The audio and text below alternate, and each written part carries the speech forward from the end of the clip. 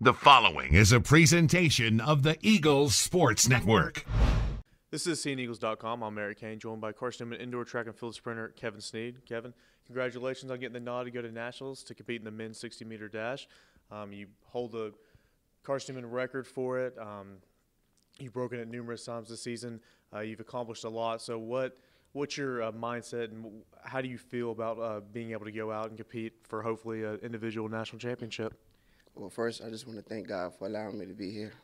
It's truly a blessing to go out and compete for a national championship. I've been working hard all season to get here, so now's the time. Like I said, you've set and broken your own school record at least 3 times this season. Been at the leaderboard, won a lot of individual meets, beaten out a lot of Olympians and Division I opponents. So what has gone into this season in training, and what have you done individually to get yourself to where you are today? Well, basically, I work hard every day. Like I said, I've been training all year to get here, so I just put in the time and the work. I try to eat right, and I just take it a day at a time. Obviously, there's more at stake in this meet than in any other meet this season.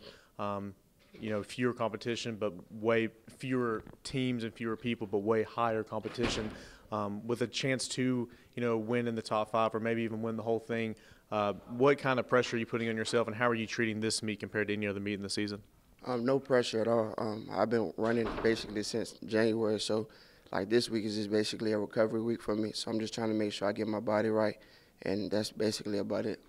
All right, man, and best of luck to you in Nationals. Thank you. I appreciate it. He is Carson Newman, national sprinter Kevin Snead. I'm Eric Cain, and this is SeeingEagles.com.